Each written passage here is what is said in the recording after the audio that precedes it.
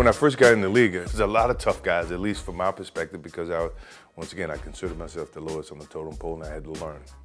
So I looked at every experience as a learning experience. Physically, it was a much more physical game than what it is today. You couldn't walk across the lane without getting checked. Or the screens, illegal screens, holding. You always had to pay a price. Be it if you were aggressive and you were a gun-ho guy and you go in with the understanding that I'm gonna get hit, I'm gonna pay the price, but that's part of the game. I'm not gonna be afraid to go inside. Those are types of things that these kids don't even have a clue of how we had to grow up or how we had to play. The people that influenced my basketball skills when I was growing up as I was watching NBA, Walter Davis, Dr. J, David Thompson. Dr. J's style, it was something that I absolutely loved because of the way he can handle the basketball with his one hand. He can move the ball. I had big hands. So in terms of being able to control the ball and be creative with the ball with your hands, to me that was intriguing because very few people have big hands. Are there rules to talking trash?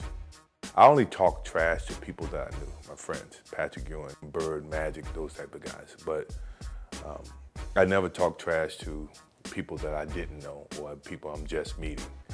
And if they did, my game always did my talking. I never say anything. So this can be something you probably could print. I'm playing in my camp against O.J. Mayo. He was a top high school kid coming out, and I never met him first time. In front of my camp, he starts this thing about, you can't guard me, you can't do this. I got my campers here, so obviously I can't really go where I want to go because of my camp.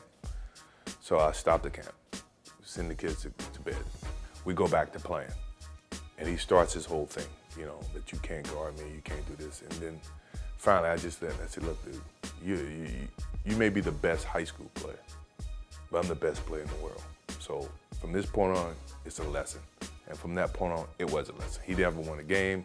I posted him up. I did everything. If I can ever show you that film, and if you can ever ask him that, ask him about the thing that happened at my camp. I don't consider that trash. I consider that fact. You call it trash.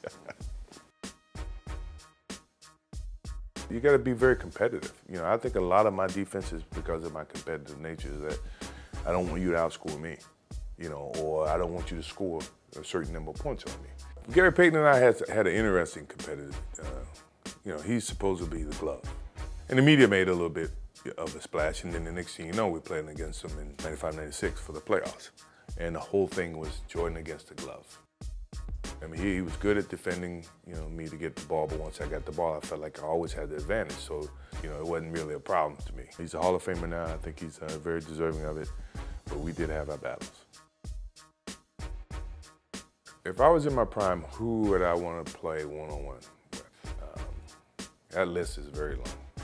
Start off with Jerry West, Elgin Baylor, Kobe Bryant in his prime, LeBron in his prime, D-Wade in his prime, Melo. That's a good start. Yeah. I don't think I lose. Other than Kobe Bryant, because he steals all my moves.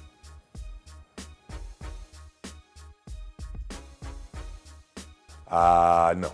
I'm not a Twitterer, I'm not a twerker, I'm not a Facebooker. I am a nothing. I'm old school.